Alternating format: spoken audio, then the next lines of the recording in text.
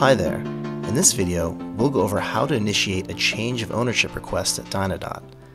A change of ownership request is when one or more domains are moved from one Dynadot account to another Dynadot account. We offer this process for free. If you are the owner, you can do a domain push. Before you start your change of ownership request, there are a few things you and the recipient need to do. The recipient of the domain must first create a free Dynadot account if they do not already have one. Once the recipient's account is created, you will need their forum name, which is different than their username, to push the domain into their account. Next, log into your Dynadot account. In the left side menu, select My Domains and click Manage Domains in the drop-down. Make sure your domain is not about to expire. The recipient must accept the domain push before the domain expires. Otherwise, the domain must be renewed before it can be moved.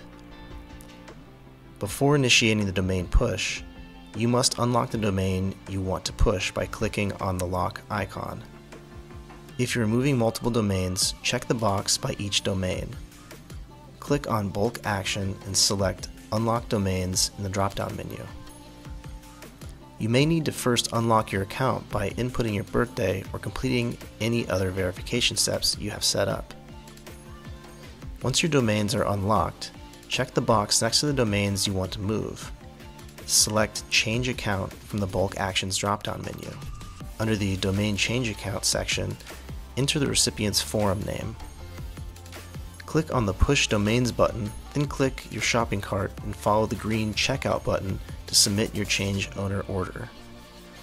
An email will be sent to the recipient of the domain asking them to confirm the move. Once the recipient accepts the move, the domain will automatically be pushed from your account to the recipient's account. Please note that custom DNS settings do not carry over when a domain is moved between Dynadot accounts.